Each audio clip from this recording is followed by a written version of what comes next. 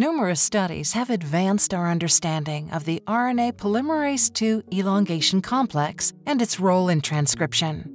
Over 25 years ago, our laboratory demonstrated the first link between transcriptional elongation control and human disease, suggesting that transcription elongation is a key regulatory step in developmental gene expression.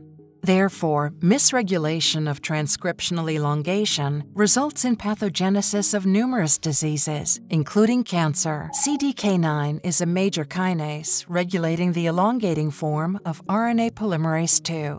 CDK9 is a major kinase for elongation and is found with cyclin T1 or T2, known as the PTEFB complex. PTEFB is found in a large number of complexes, one of which is BRD4. BRD4 recruits PTEFB to phosphorylate serine 2 on the RNA polymerase II tail to trigger pause release and transcriptional elongation.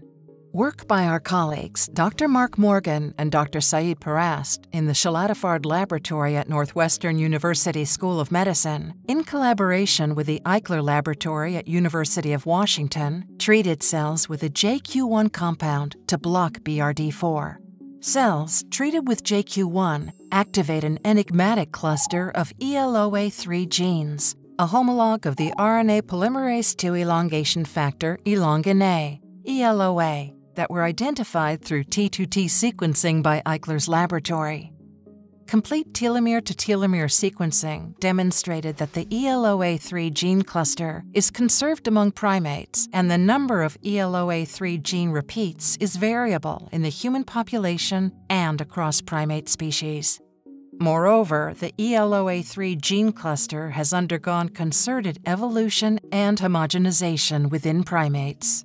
ELOA3 binds to RNA polymerase II and stimulates the rate of transcription. This drives the expression of specific genes controlled at the level of elongation by ELOA3 that are involved in cell differentiation and cell cycle control. The function of these genes causes the cells to die in response to JQ1.